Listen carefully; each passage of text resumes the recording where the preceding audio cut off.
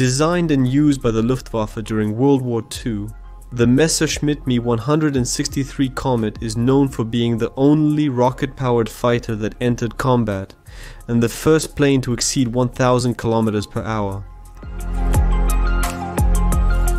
Its development was partly due to the Germans' desperate search to counteract the growing Allied air superiority. It turned out to be an ineffective fighter due to the short duration of its fuel.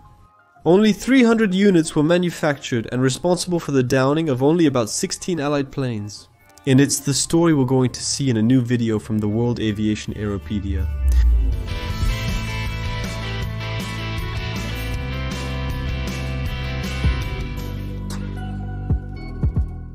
The development of this aircraft began in 1937 under the direction of aeronautical engineer Alexander Lippisch. The goal was to create an interceptor capable of reaching altitudes and speeds that conventional aircraft could not achieve. The result was a radically innovative design, with a tailless aerodynamic structure and a propulsion unit based on a rocket engine from the Walter Company. The engine used a mixture of highly volatile fuels, concentrated hydrogen peroxide, and a solution of calcium permanganate in water, which provided tremendous thrust but at the cost of significant danger to the pilot. It was very dangerous and cost the lives of many good pilots. One of them, for example, was Hasso von Pohl, of whom only the anti-acid suit was found after he had an accident in his Me-163. The use of such propellants led to the decision to build a metal fuselage, and as the Deutsche Forschungsanstalt für Segelflugkonstrukte, or the Glider Research Institute, where Dr. Alexander Lippisch worked, did not have the means for this, the fuselage construction was initially subcontracted to Heinkel, but after they did not support him in the project, he went to Messerschmitt at the end of 1939. At that time, the Walter Company had developed its 203B rocket with 750 kilograms of thrust for assisting heavy aircraft takeoffs, and was already working on an even more powerful unit. Lippisch was instructed to design a fast-climbing interceptor that would use this new engine, and he was told not to worry about the short flight range, because it would be a point defense aircraft which would only take off when the bombers were practically overhead. It was designated as Me-163B, as the A was reserved for a series of 6 prototypes. The first Me-163B flew only as a glider towed by a Messerschmitt Bf-110. The test pilot Dietmar was delighted by the flight of this ship, and even went so far as to say that it was such a good glider that it even resisted landing, almost always landing off the runway.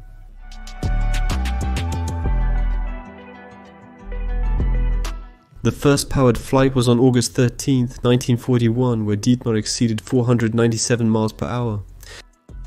In theory, Lippisch's plane was supposed to take off without difficulty thanks to a launchable wheel landing gear, and land using an extendable ventral skid.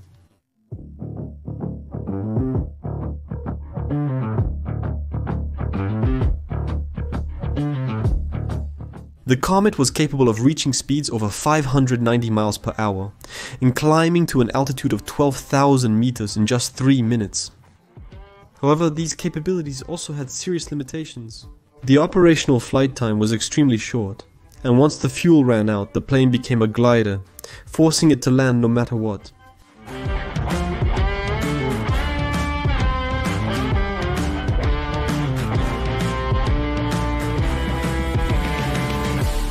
It was a mid-wing rocket-powered airplane design.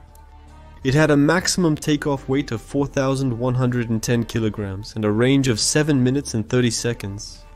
Its maximum speed was 597 miles per hour, and it had two 1.18 inches Mk108 cannons.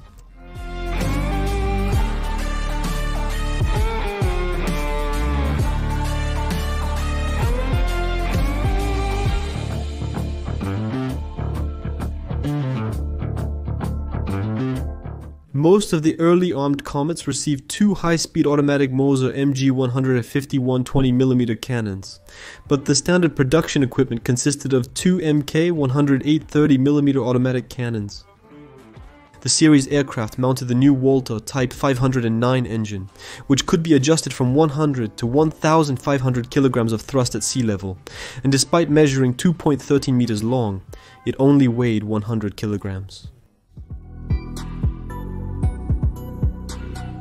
In theory, this aircraft was supposed to take off without difficulty thanks to a set of reusable wheels and land using an extendable ventral skid, but this was not at all easy. It had a marked inefficiency of the rudder at low speed, which even with a slight crosswind could completely destabilize the plane. The landings were not smooth at all.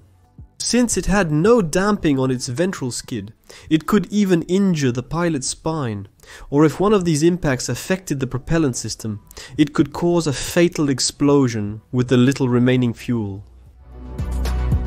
Sergio Hidalgo will showcase the Comet at the National Museum of the United States Air Force in Dayton, Ohio. A museum that I have dreamed of visiting for many years, especially to make the Aeropedia videos, which I like to do with the plane next to me. Sergio had the opportunity to visit it. I invite you to watch Sergio Hidalgo's main and secondary channels. In this video, Sergio stands next to the plane to show its size and explain some details that we will further explore. A Messerschmitt Me-163. The Germans used this plane as an interceptor aircraft. In fact, it's basically a glider that uses a rocket engine to climb super fast, and then, when it ran out of fuel, in that short time it had the fuel on, it had to intercept the enemies, and then it just had to glide to land, because it had no more fuel.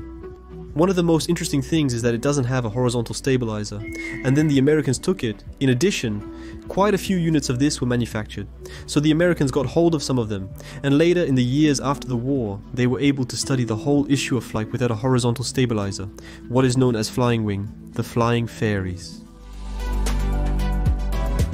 Just as Sergio says, these are tailless planes designed by Alexander Lippisch, and they were the precursors of many American tailless planes, like the Northrop X-4 Bantam or the Convair XF-92, and then the flying wings.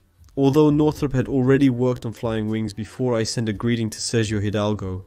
Remember, you can go see his channel of the same name or Behind Sergio Hidalgo, which has a series of videos where he tours this aeronautical museum. As it was very dangerous to operate, the Luftwaffe went to extreme safety measures in the use of the Comet. The pilots and ground crew wore special suits to handle this aircraft. In early 1943, the first Special Evaluation Squadron of the Me-163B was established.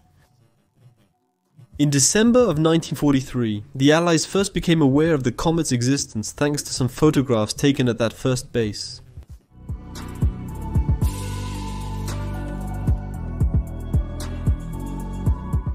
The first base was Brandis, near Leipzig, chosen to protect what was the largest concentration of oil refineries in Germany.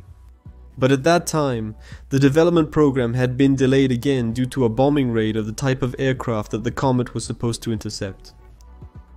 The Messerschmitt factories were severely damaged during an attack carried out by B-17 planes in August of 1943, where most of the pre-series batch was destroyed.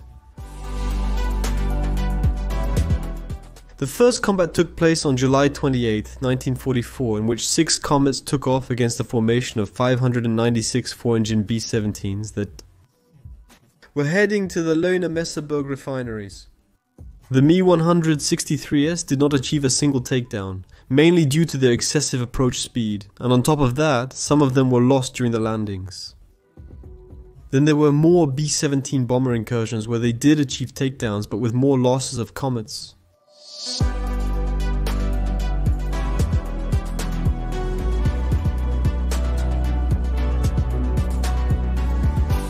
Its armament was very powerful. The Rheinmetall Mk, 108 30mm cannons fired projectiles capable of destroying a fighter with just one hit, and causing serious damage to bombers and even taking them down with 3 or 4 hits. But the rate of fire of these cannons was very low and their ammunition scarce. They barely had 60 projectiles. When the Me-163 went into combat against the bombers, They exceeded their speed by almost 400 kilometers per hour, having barely time to release a small burst, and possibly due to the low rate of fire, the target was between two launched projectiles and not being able to do more than a few passes, given the short autonomy of only about 5 or 6 minutes. Then, once the fuel was exhausted, it became a glider, and a very easy target for the numerous fighters escorting the bomber raids.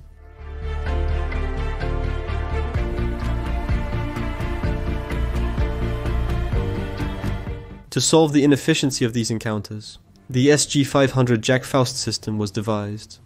This consisted of 10 short, vertical 50mm cannons mounted on the wing roots. This weapon was fired automatically when a photoelectric cell received less light as the plane passed under the target.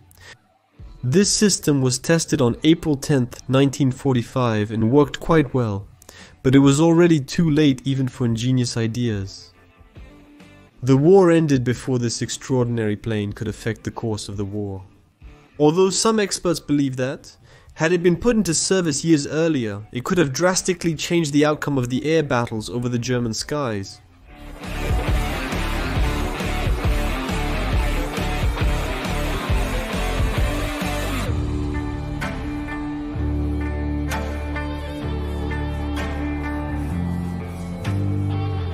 A new installment, and many thanks to all those who contribute economically to the channel, which helps me a lot to be able to continue making this type of content.